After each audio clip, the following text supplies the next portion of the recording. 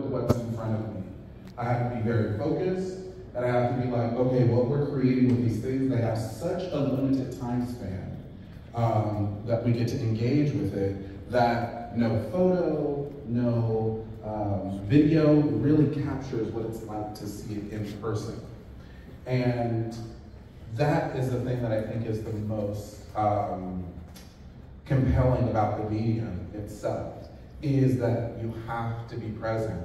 The smell, the colors, the materials being combined together are just so unique. And you know, every flower is a little different, every stem is a little different, and I like that. I like that it goes away and you get to try it again. I like that you get to be like with, you know, like if I'm gonna hold on to everything, I have attachment issues. I don't know.